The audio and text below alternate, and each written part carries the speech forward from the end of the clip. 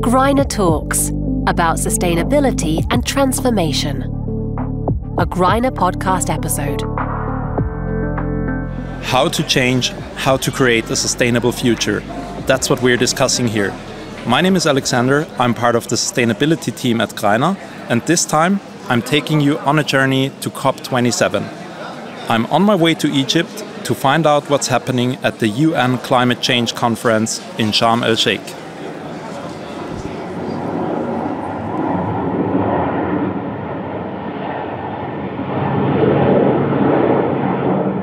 COP27 is arguably the most important event of the year when it comes to protecting the climate. Since the first UN Climate Change Conference in Berlin in 1995, once a year the world is meeting up to negotiate nothing less than the future of our planet. The deadly impacts of climate change are here and now. 1.6 billion people already today live in vulnerability hotspots. It's more urgent than ever that we double down on our climate commitments. Today, a new era begins. One thing is certain, those that give up are sure to lose. So let's fight together and let's win for the 8 billion members of our human family and for generations to come.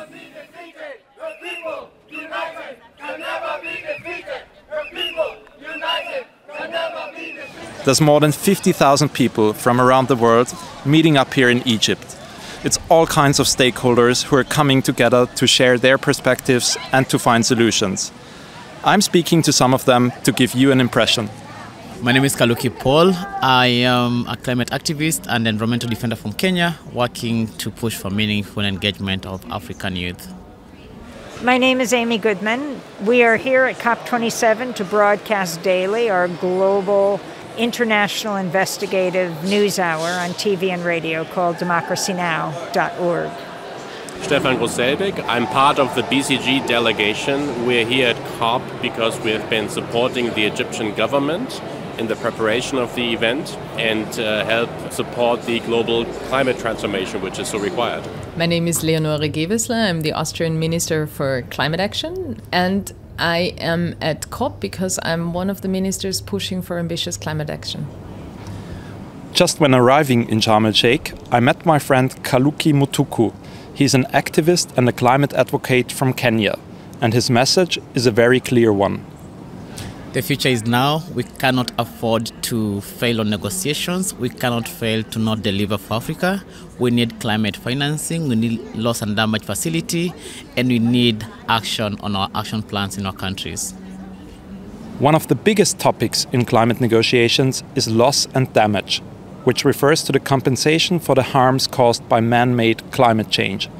Kaluki describes why this is so important. Of course, we know Africa, we are the least to contribute to the climate crisis, yet bearing the biggest problems when it comes to the crisis.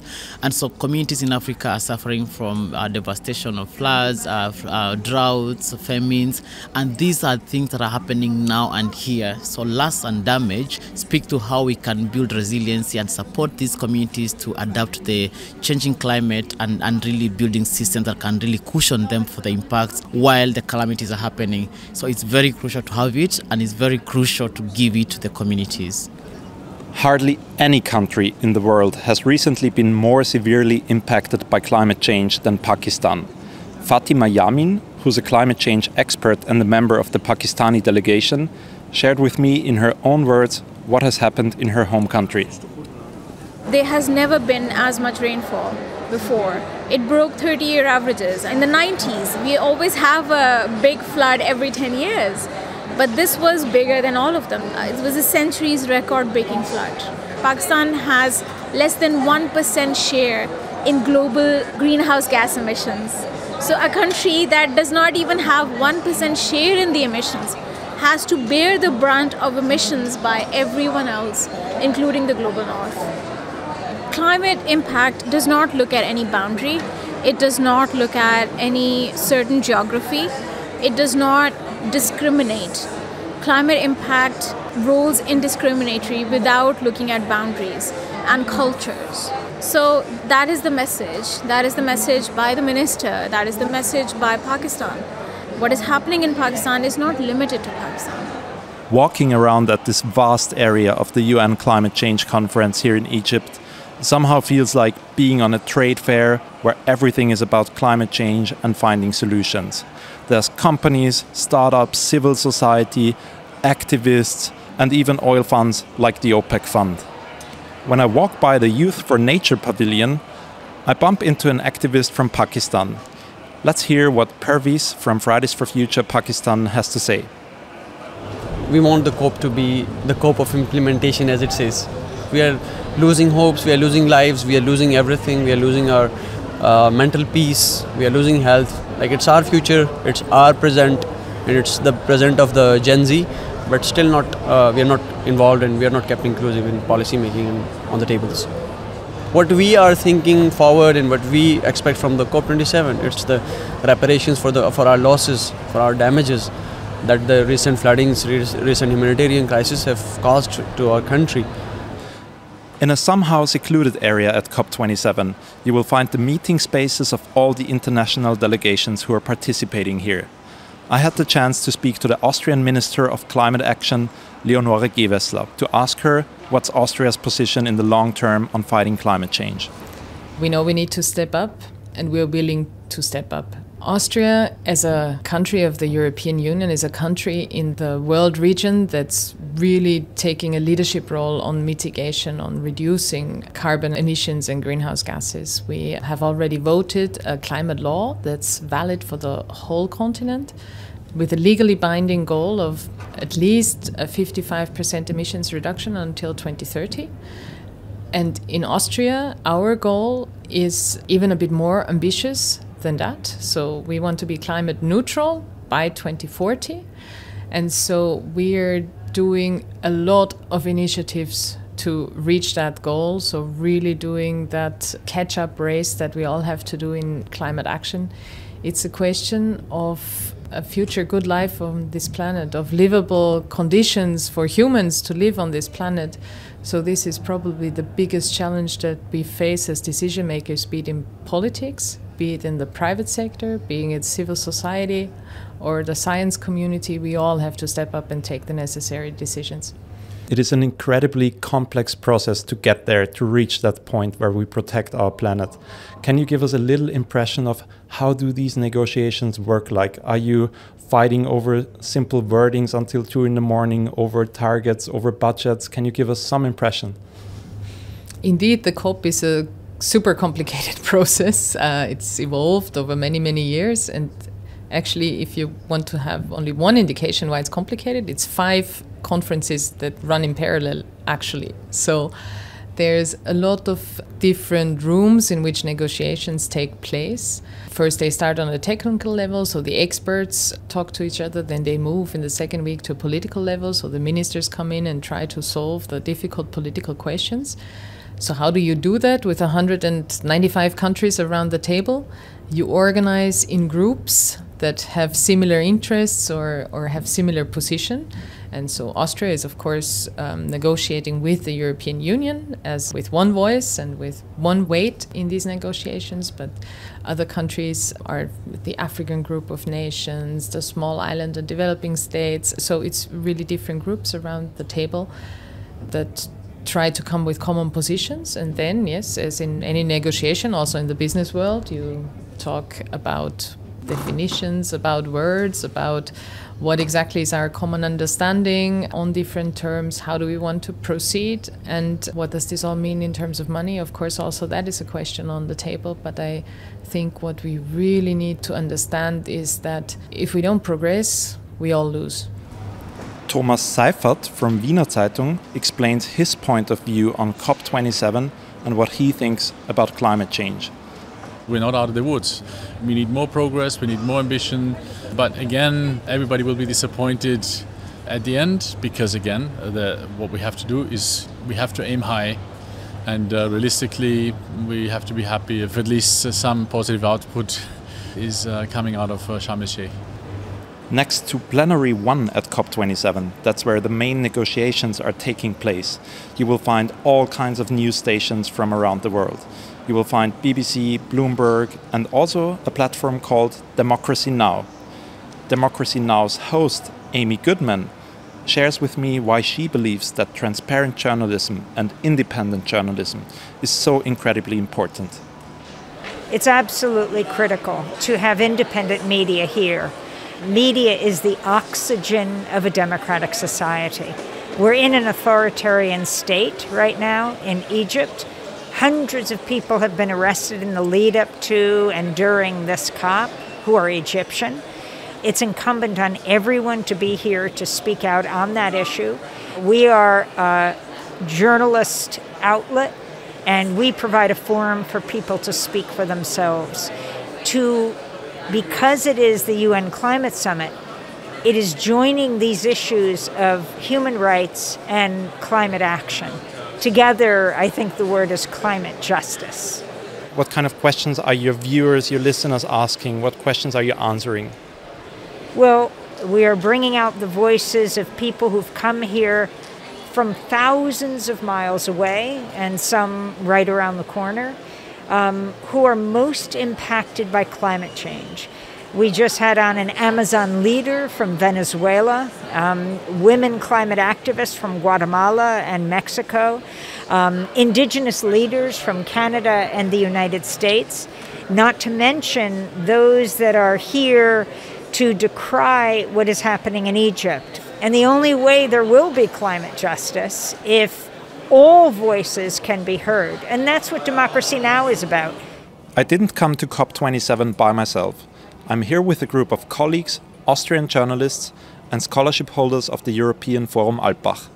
My colleague Stefan, who's heading Greiner's sustainability strategy, explains why Greiner is participating as a company, what we are doing to tackle climate change, and how to distinguish greenwashing from actual progress. We have to reduce our emissions as a company, and there is lots of support here in actually finding solutions to reducing emissions. And you're not the only company that is attending this conference. There's many, many companies here. There's also more than 700 oil lobbyists here at this conference. How can we distinguish greenwashing from honest ambition, from actual progress? I think one way is really looking into third-party assessments of companies. I think there's ESG ratings, independent platforms looking into the performance of companies. And what is Greiner actually doing to fight climate change, to reduce emissions? Well, we're doing quite a bit. There is a green energy transition program at Greiner using more green renewable energy. We are looking into exchanging, substituting materials. We are looking into logistics and so on and so forth. So there's a lot that we have done already, but there's still a lot to do. Another hot topic at Greiner is science-based targets. Can you tell us something about that? What is happening here? Science-based targets are climate targets that are in line with the Paris Agreement. A while ago, we just had defined climate targets that were not in line, and we are very happy that just some days ago we have submitted science-based targets with the Science Based Targets initiative. When it comes to companies and their bold promises on climate change, I believe there's nothing more important than transparency and real commitment to action. That's why it was especially interesting for me to speak to Amir Sokolovsky. He is CDP's Global Director for Climate. CDP is a rating platform that scores companies on their commitments and actions. Here's what Amir has to say. There's a 4 a.m. meeting every time you come to COP where you're depressed and think it's not worth anything. And it isn't. COP alone can't solve anything.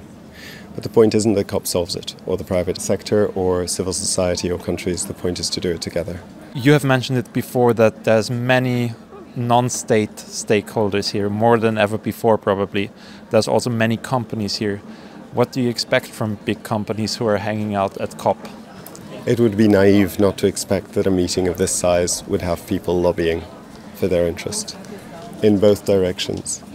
The point of the UN and the point of meetings like this is not only to get a transition, but a resilient one. I expect them to say what they need to say, and I expect the voice to be evened out at the end. I don't expect them to be angels, but not to be devils. It is out of question that companies play an important role when it comes to climate change. Stefan Groß-Selbeck from BCG Digital Ventures shares his perspective.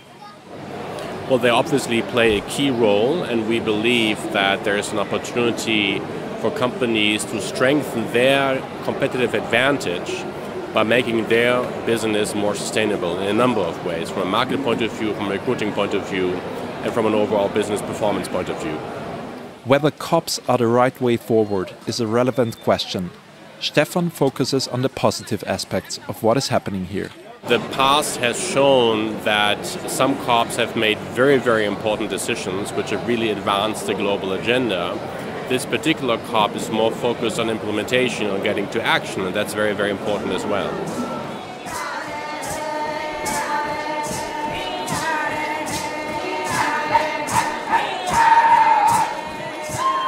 Fighting climate change is about so much more than business cases and emissions reduction. After all, it's about making everyone heard and supporting each other. That's pretty obvious when speaking to Katrin Harvey from the Ban Ki-moon Center for Global Citizens. We are attending here to advocate for smallholder farmers and for adaptation finance, and to really get the voices of youth and women heard when it comes to climate change and their realities. Katrin's message shows how interconnected the topic of climate change is. It's exactly this complexity that makes it so difficult to achieve progress quickly. So I wanted to know from her how many more COPs it will take to solve the climate crisis.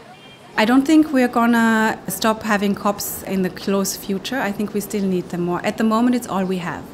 I do believe that we need to think very clearly about how we can make it more efficient and more actionable, and really show the world that people are doing a lot for climate change, that everybody is on board. We have to understand that this is a crisis that affects all of us, unequally so, and that we really have to start doing what we've been promising for the last 27 years and really step up and take action finally, and not continue on working on voluntary commitments that sometimes happen and sometimes don't. When asked what's the single most important thing in fighting climate change, Katrin particularly points out the role of women in this global challenge. I think to really bringing women into leadership positions, bringing them to the conversations, bringing them to the decision making, making sure that we have more women part of this conversation, and I think we have a very, very far way to go for this still. I see so many young people and activists here at COP27 who are sharing their messages.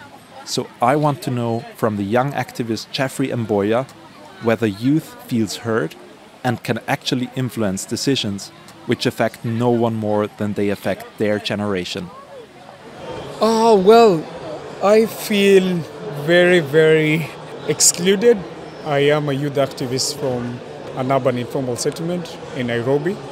And honestly speaking, I've really struggled on my own to find opportunities to be at a global event. I still feel we're not included in this kind of event, and that's like a bigger gap. There need to be more spaces created and more opportunities opened up for youth and people coming from such settlement. So it's very significant and a big win for me to be here. On my last day at COP, I'm meeting up with Thomas from WWF Austria. He is observing negotiations, advising the Austrian delegation, and sharing his impression of the process with us. I have the impression here that we are living on two different planets. One planet, our real planet, is getting hotter and hotter, and at the same time, at COP27, we are on this planet where it's all about workshops, about timetables, about very difficult technical issues. And I'm under this very strong impression that those two planets are not living in the same universe anymore. There's more than 700 oil and fossil fuel lobbyists here around at COP27. What do you think about that? Yeah, I think it's a worrying trend that they're getting more and more, and that this COP is used as a venue where gas deals and other fossil deals are made. At the same time, there's also something positive. I think all these lobbyists wouldn't be here if they wouldn't sense that important stuff is happening here, and that their way of doing business and investing in fossil fuels is hopefully soon coming to an end.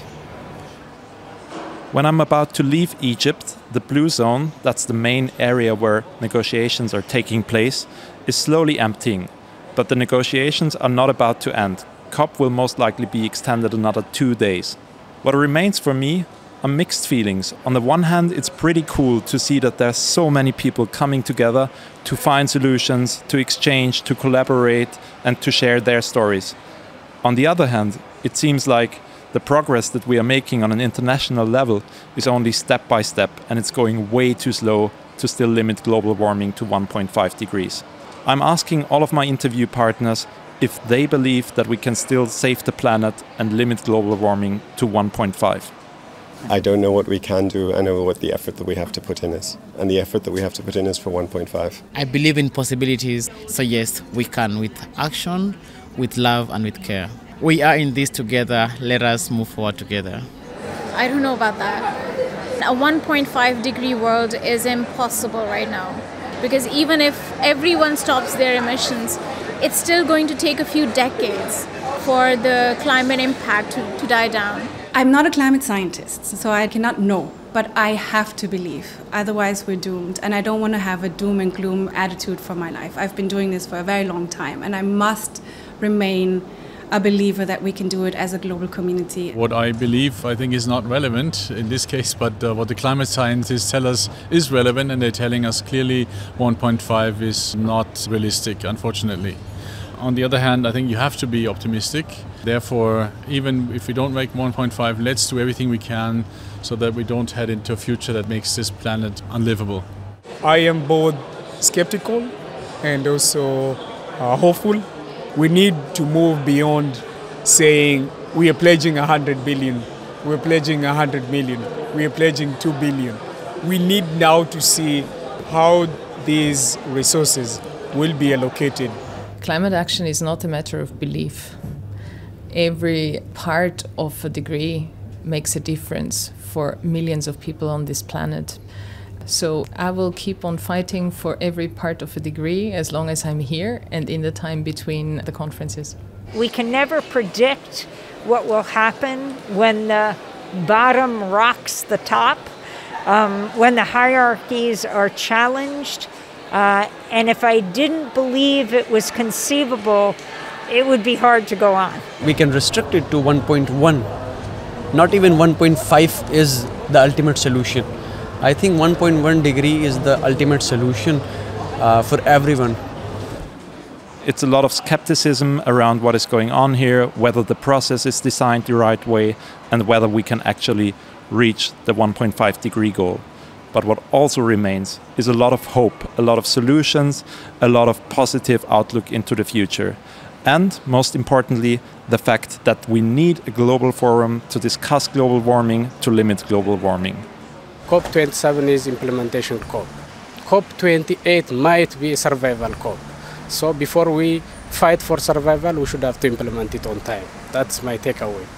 Thank you so much for listening, for joining me on this special trip to Egypt. I hope you got some insights into the UN Climate Change Conference. Stay tuned for the next episode of Greiner Talks and subscribe to our podcast.